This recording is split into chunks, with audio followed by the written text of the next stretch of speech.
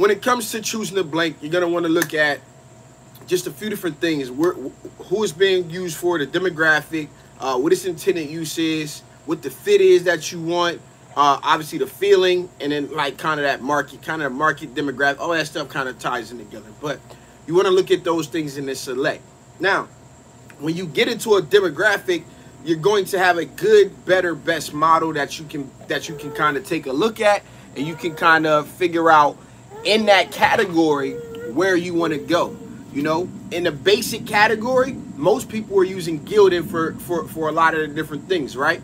However, there are other brands like Port & Company, which is a Sanmar house brand. There's some other brands that'll make a Gildan quality t-shirt that may be in stock because you can't find it. The pricing may be a little bit better, could be not, you know, but it's the same style of shirt. So you can go in that category and then you can find cheaper versions.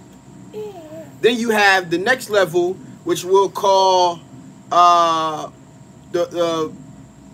good, better, best. So that good category, and then you go inside those categories, you can find a good, better, best based on what it is that you want, you know, all of the branding and kind of stuff like that. So if I look at the lowest tier, which is the good, if I go inside of there, I might say Champion is a good shirt, right?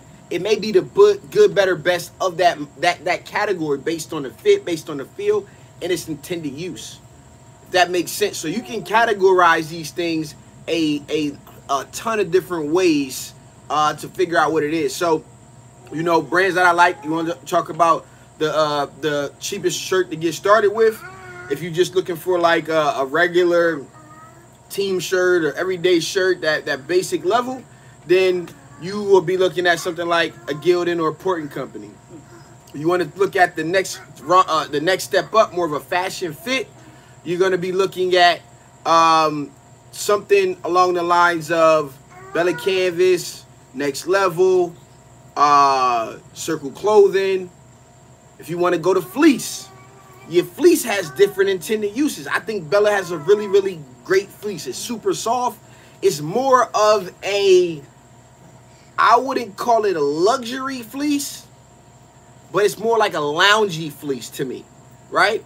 Then you got a Circle, which is like what I think is a great all-purpose fleece based on that demographic, right? Demographic that I serve, it's a rugged, it's a fashionable, it's going to last, it's got some weight to it, it's that great tweener, it's not super heavyweight. Then you have somebody like Lane 7, which I just unboxed with my boy yesterday, who has if you want something from that category, and you're talking fleece, but you want something unique, you got to use all of these companies, is basically what I'm saying.